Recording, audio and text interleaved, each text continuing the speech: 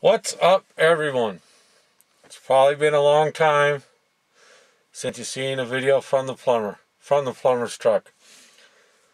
Let me just tell you, the last 2.5 years have been pretty miserable for me as a plumber. I've had some tragic losses. My mother passed, my grandfather passed, both with cancer. The emotions that you feel put you down. Then COVID. We all know what that is. That's all this, right? Then a few weeks ago, a friend that I know through business loses his life, leaves a mother and a son. You know, that's sad. Then last night I find a buddy of mine, Harley, stage 4 cancer in his esophagus.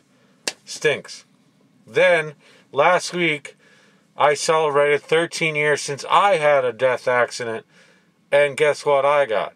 I got another problem. See, I'm wearing this mask right now because that's the COVID thing we got to do. But in reality, I'm wearing this mask to hide. I'm hiding. I'm hiding because I got a paralyzed side of my face right now because I got this thing called Bell's palsy. Tragedy.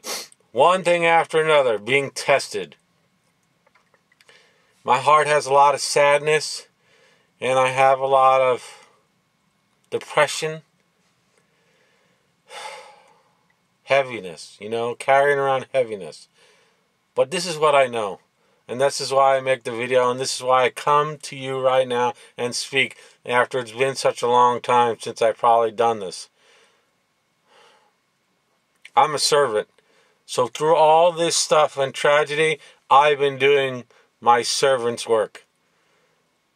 And with the president election and the racial uprise and the stress and the drama and all the stuff we're seeing right now in our world, there's one thing I know is true. Love. Love can fix it all. If you believe, you know what I'm talking about. If you don't believe, listen. You want to treat people like you want to be treated. And if we treat everyone with love, we'll have just that. No more of this blah, blah, blah stuff we got going on. It's not necessary. It's not necessary. This COVID thing, whatever you think about it, whatever I think about it, it doesn't matter. You know what it's done? It stopped us from meeting and having our communities and touching and hugging our friends. Because you know what I need? I need hugs right now. I need hugs. I need to give hugs. I need to get hugs. We need love. I have love in my life. I have God. I keep my faith, and it's as strong as it can be.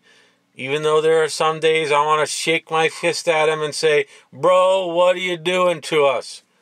But again, he knows our plan, and we don't know it at all. Because if there's one thing I know is true, we're all broken and we're all messed up.